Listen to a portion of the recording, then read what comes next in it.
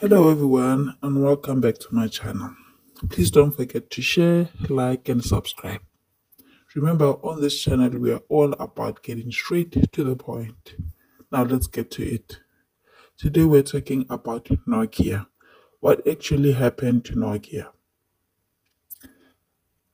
Growing up in the 2000s, Nokia used to be the best mobile phone. Most people, especially the old, preferred Nokia.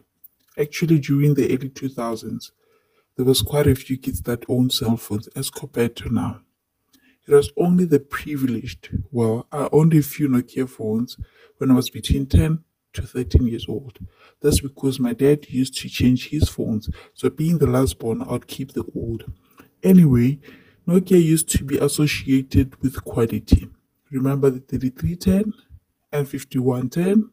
Oh man, especially 3310. Well, the brief background. Nokia was once the best selling phone brand in the world.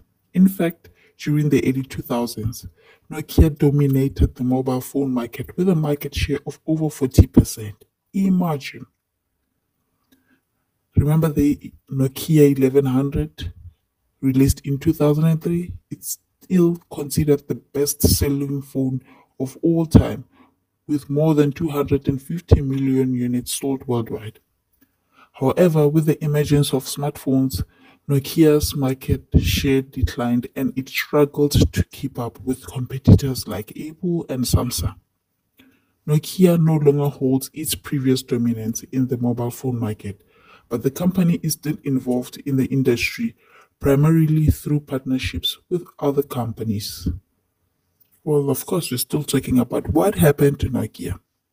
Let's talk about the operating system. Nokia used to use an operating system called Symbian before switching to Windows Phone and later to Android. Symbian was developed by Nokia and was the most popular mobile operating system in the early 2000s. It was eventually replaced by more advanced operating system.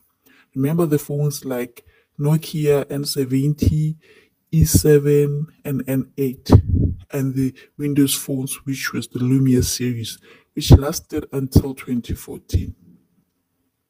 Well, according to my opinion, what happened to Nokia is that when almost every mobile phones were moving to Android, Nokia initially refused to switch to the Android operating system. They were sticking with their own Symbian platform, which at the time was very successful, and they believed it was superior and had a loyal following among their customers. Nokia is not even in the top 5 best mobile phones in the world. Can you imagine? This is a phone that used to hold the #1 spot in the world in the early 2000s. What happened to Nokia?